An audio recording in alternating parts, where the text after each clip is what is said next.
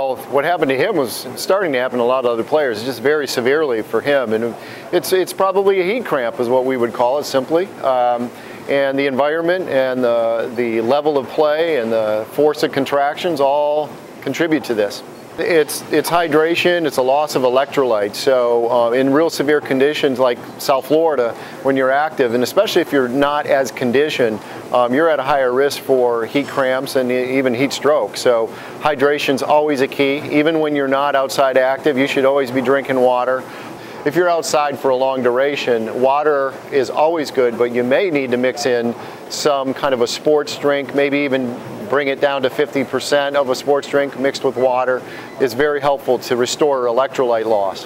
In something like that, when it happened in the game, everything had to be done before the game as far as hydration and having the correct electrolytes. During the game when this happens, the only thing you really can do is stop the activity, some light massage, try to get into a little cooler scenario, ice a little bit, and rest and stop the activity. Unfortunately, that means you're out of the game.